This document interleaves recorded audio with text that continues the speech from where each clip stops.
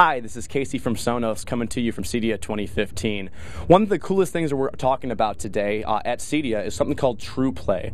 Now we know that where music is created and where music is actually listened to are two vastly different places. This is a great instance of something you'll actually find out in most people's homes.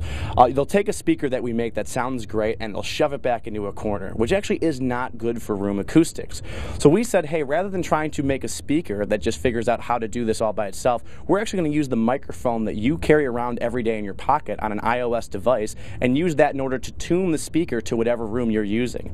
So in this instance, what would happen is you'd get a lot of bass. It'd be very muddy because of being so close to such live surfaces and so far back in the corner. What happens with TruPlay, it's about a 3-minute process. The 3-minute process will walk you through a video and about 45 to 60 seconds of a test tone in which you'll just wave your phone up and down. Once that 45 to 60 seconds is complete, TruPlay will actually even tell you how much adjustment was actually needed in order for the best possible sound out of the speaker, no matter where you want to put it. And that's TruPlay.